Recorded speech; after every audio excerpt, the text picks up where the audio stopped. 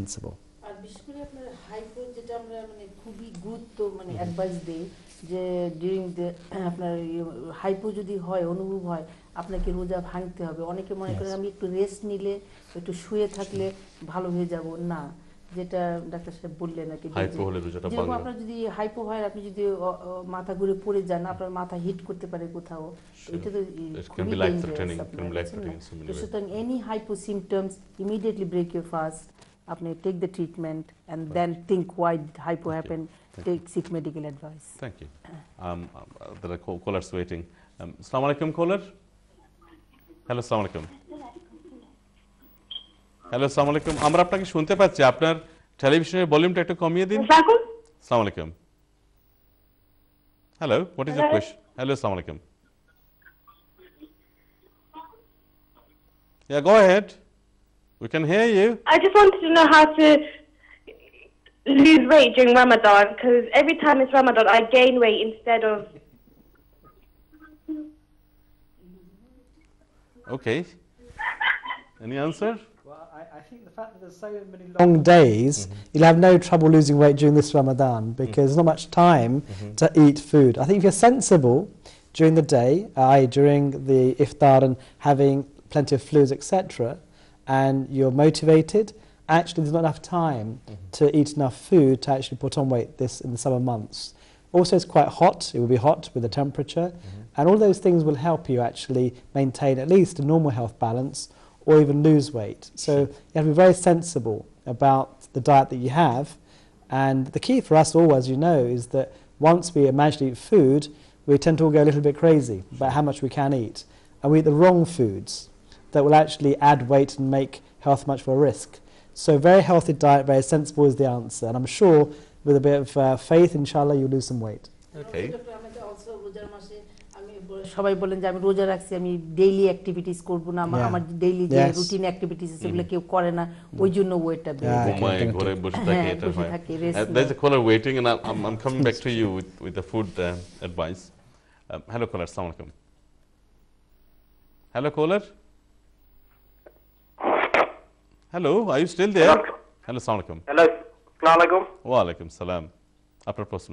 ভাইয়া, আমি একটু প্লিজ এক মিনিট সময় দিলে আমি কথা বলবো। হ্যাঁ, আপনি কুইক কথাটা বলে নিন, আমাদের অনেক কলার আছেন আর অনেক ব্যাপার আছে, আমরা ডিসকাস করব। আমার সমস্যা হচ্ছে কি, আমি 5 বছর আগে একদিন বোম্বে চানাচুর খাইতে শুয়েছিলাম। এমন সময় হঠাৎ করে আমার বাম সাইডে তলপেটে উঠে বুকের নিচে একটা ব্যথা অনুভব হয়। হওয়ার পর আমি অস্থির মতো হয়ে যাই। যার কিছুক্ষণ শুয়ে থাকার পর একটু ভালো হওয়ার পর পরের দিন আমি 2-3 দিন পরে জিপির সাথে যোগাযোগ করলে তারা আমার এই গ্যাস্ট্রিক জাতীয় ওষুধ দেয়। এরপরে কম না কমার পরে হঠাৎ করে আরেকদিন অনেক ব্যথা হয়, মানে বুকের নিচে একটু। পরে তারা ইসিজি করে এবং বিভিন্ন সময় বিভিন্ন করার পর আমার এই কন্টিনিউ গ্যাস্ট্রিক এই ধরনের ওষুধ দিয়ে যাচ্ছে। কিন্তু ঘটনা এখনো পর্যন্ত স্টিল আমার ওই ব্যথাটা আছে, তারা কোনো কিছু করতে পারে না, এক্সরে করছে। আপনার কোয়েশ্চনটা কি এটাই ভাইয়া? আপনাকে একটু থামাচ্ছি আমি। আমরা হচ্ছে আলাপ করতেছি যারা অসুস্থ, তারা রোজা রাখবেন কি রাখবেন না, এক্স্যাক্টলি এটা নিয়ে। আপনার কোয়েশ্চনটা কি এই আপনার অসুস্থতা নিয়ে?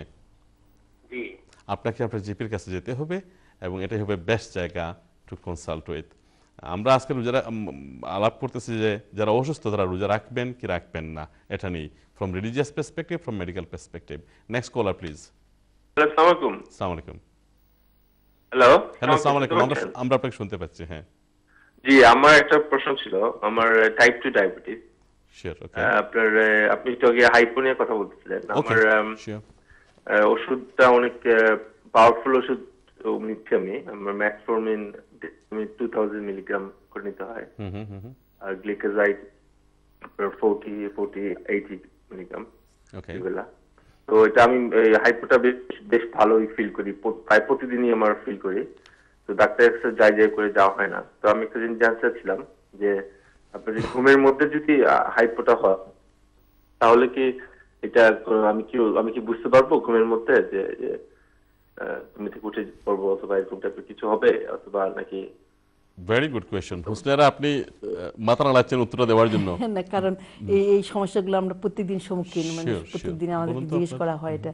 আপনার ঘুমের মধ্যে যদি কারো হাইপো হয়, হাইপো এত স্ট্রং যে আপনাকে ঘুম ভাঙিয়ে দেবে, আপনাকে আপনি আপনি উঠে যাবেন, আপনি টের পাবেন যে আপনি সোয়েটিং করতেছেন প্রচুর, পালপিটেশন হইতেছে আপনার, সেটা তো সেটা আপনার ভয় নাই, যে কারণ আপনার ঘুমের মধ্যে আপনার হাইপো হলে হয়তো আপনি জানবেন না আর কি।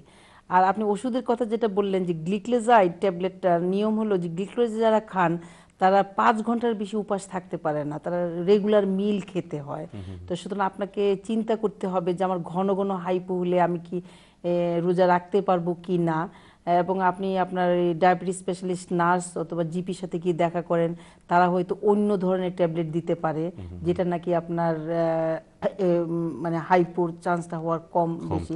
সুতরাং এটা নিয়ে আপনার জিপির সঙ্গে আলাপ করতে হবে, এবং তারা আপনার কন্ট্রোল দেখে আপনাকে অ্যাডভাইস করবে যে আপনি কি গ্লিক্লোজাইড কন্টিনিউ করবেন নাকি অন্য ট্যাবলেট দেবেন। তো এখনও যেরকম আমাদের 2-1 দিন বাকি আছে, প্লিজ আপনি আপনার জিপি অথবা স্পেশালিস্ট নার্সের সাথে গিয়ে দেখা করুন, তারা আপনাকে ওই ব্যাপারে হেল্প করবে। আপনি কথাটা আবার বলেন যে ঘুমের মধ্যে হাইপো হলে আপনি বুঝবেন যে আপনার হাইপো হচ্ছে। মানে সবসময় পেশেন্টটা বলে যে তা আমরা টের পাই, আমরা শুনি না যে কেউ আমার হাইপো, আমি একদম সারা রাত আমি, এটা খুবই স্ট্রং একটা মানে ফিলিং আর কি, যারা টের পায় তারা ঘুম ভেঙে যায় তাদের।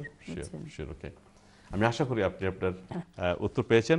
আমাদের যেতে হচ্ছে আরেকটা কমার্শিয়াল ব্রেকে। আমরা নেক্সট এপিসোডে আপনাদের কথা শুনবো, আপনাদের সাথে আবার কথা বলবো। ততক্ষণ পর্যন্ত আপনারা আমাদের সাথেই থাকুন, ইনশাল্লাহ আবার দেখা হবে শিগগিরই।